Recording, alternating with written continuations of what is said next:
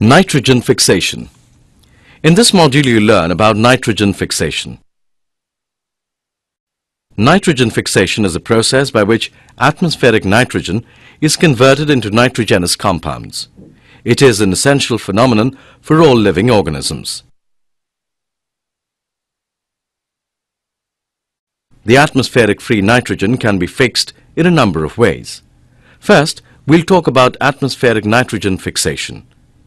During lightning, the nitrogen molecules break into atoms which combine with oxygen in the air to form nitrogen oxides.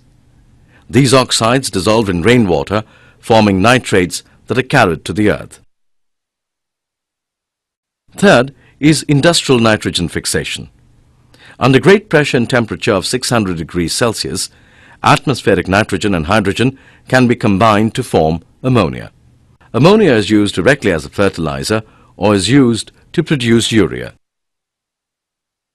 In this module you have learned the process by which atmospheric nitrogen is converted into nitrogenous compounds is called nitrogen fixation.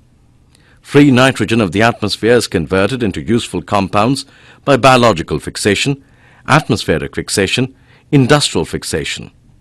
At the time of lightning, nitrogen molecules break into atoms and combine with oxygen to form nitrogen oxides. These oxides dissolve in rainwater and form nitrates. In leguminous plants, nitrogen-fixing bacteria, Rhizobium, converts atmospheric nitrogen into nitrogenous compounds which can be absorbed by plants. Industrial fixation of nitrogen occurs when nitrogen and hydrogen combine at great pressure and temperature.